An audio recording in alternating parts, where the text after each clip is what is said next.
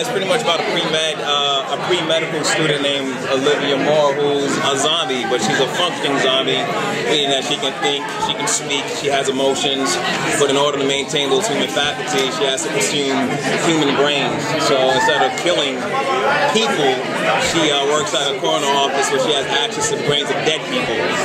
One of the side effects is she inherits the memories of these dead people. I played Detective Clive Babineau. I'm a rookie homicide detective, desperate for my first collar, and I meet her because she ate the brain of the person I'm investigating the murder of. So they pass on her those visions as being psychic powers, and I go with it.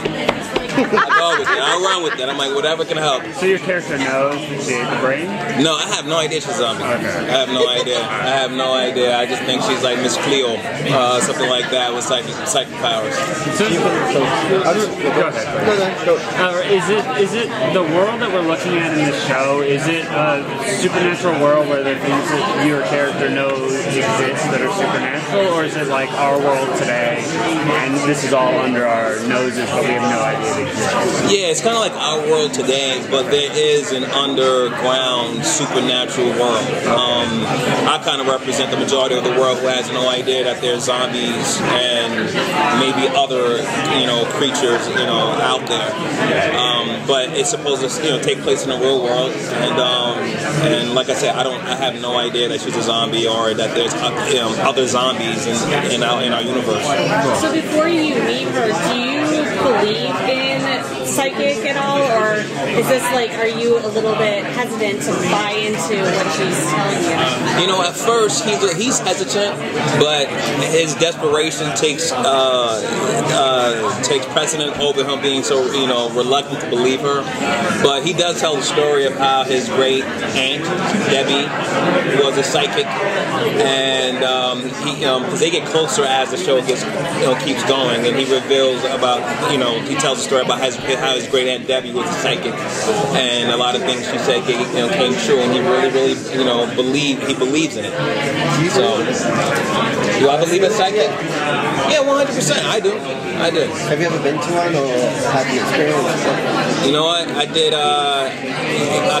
I'm not gonna lie. When I was, I think I called. Remember, Dionne Warwick had psychic friends, and then remember they started having like reenactments. Like there was the person will come on the show, and they'll have somebody play that person to reenact, what their story. And I'm like, oh my god, look at that production level, it's so great. But it convinced me to one day call, and I won't go into details what I called about, but I could not believe the person who answered that phone asked me 3 questions, and there's no way she could have known the answer. She didn't know me from anybody, and she was exactly right. What she said, literally, as soon as I got off the phone, transpired like within that hour. Yeah, so I believe it because of my own personal experience with her. Now, is this going to be a case of the week, or your case is going to be more drawn out as you look for these suspects? Yeah, so far as I know, I think there's going to be a case of a week element to it. There's also something that it's a continuous storyline through all the episodes as well. But it's a combination of the two. Yeah. Do you interact with any of the other characters, or do you primarily stick with interacting with Liv? Yeah, just pretty much Liv and Robbie, the doctor. That's all. So far, all my interactions have only been with them so far. Playing a detective, did you have to do research into holding it down? Or? Yeah, I played a lot of bad guys in my life. Just getting into the industry, so I got to watch some great detectives from, American Gangster or Russell Crowe, from Donnie Wahlberg and Blue Bloods and stuff, and get to see these great actors play detectives. So I did, I definitely was studying while I was on the other side. But they modeled Clive Babineau off of Shaft, Cleavon Little, and Jordan Peele. So I did watch a lot of Richard Roundtree, even Samuel L. Jackson and the current ones. And I watched Blazing saddles. I had never seen it before. And I'm like, how did I not see it? It's hilarious. And so I kind of took all those flavors and watched every Key and Peele sketch, and kind of took all those characters and melded them into one.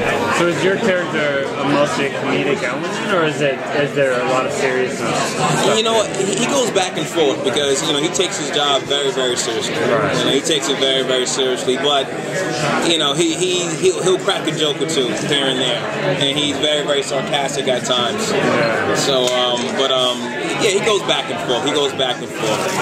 The premise of what? I understand they're reshooting the pilot. They're just shooting a couple of scenes. Okay. Yeah. But have they shot anything else? Are you reading the other scripts? No. Just the Bible? Yeah, we haven't. They kind of gave us. Thank you. Hints of where our characters are gonna go. In terms of Clive's gonna get more successful at solving these cases, and then as he gets more successful, this underground world starts to really starts to surface. And I'm not sure how I deal with that, but I know that's gonna happen.